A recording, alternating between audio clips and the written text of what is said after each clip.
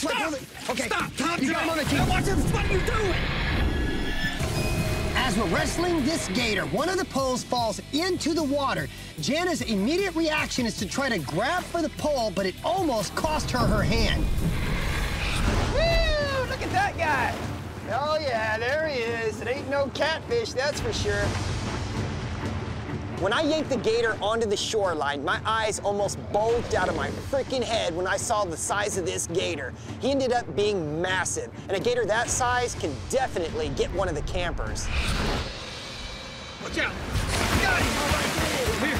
Let's go. Get him on land. Get him out of there. The gator is responding to our noose with death rolls, which is an instinctive reaction to feeling threatened. These rolls are so forceful that he will expend an enormous amount of energy. So, our best chance of getting this guy tied up is to wait until he tires himself out.